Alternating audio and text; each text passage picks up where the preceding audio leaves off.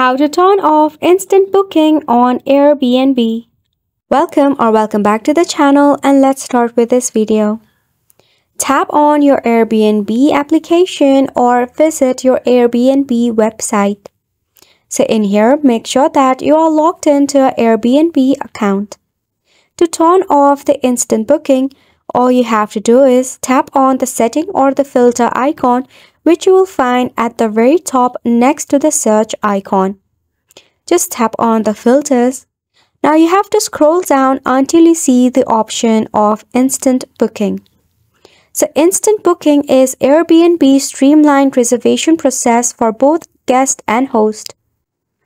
So if you tap on the instant booking option, you will find that some of your search advantage has been deducted. Let me go ahead and show you really quickly.